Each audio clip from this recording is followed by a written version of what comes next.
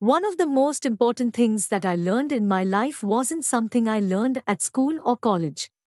It was the value of hard work and perseverance, which I learned through my experience working at a part time job during my teenage years.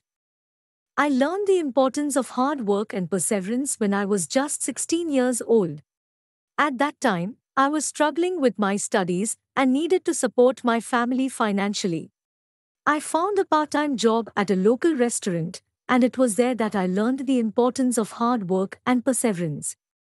I learned how to work hard and be dedicated to my work. The restaurant was always busy, and there was always something to do. I had to be efficient and work quickly to keep up with the fast paced environment. I learned to push myself to do better and work harder every day.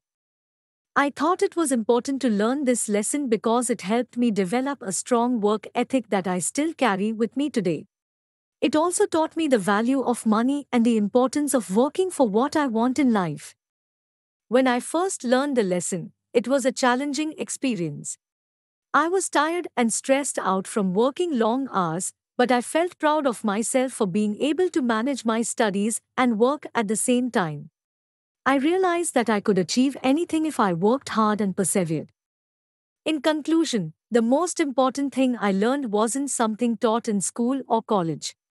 It was the value of hard work and perseverance, which I learned through my experience working at a part time job during my teenage years.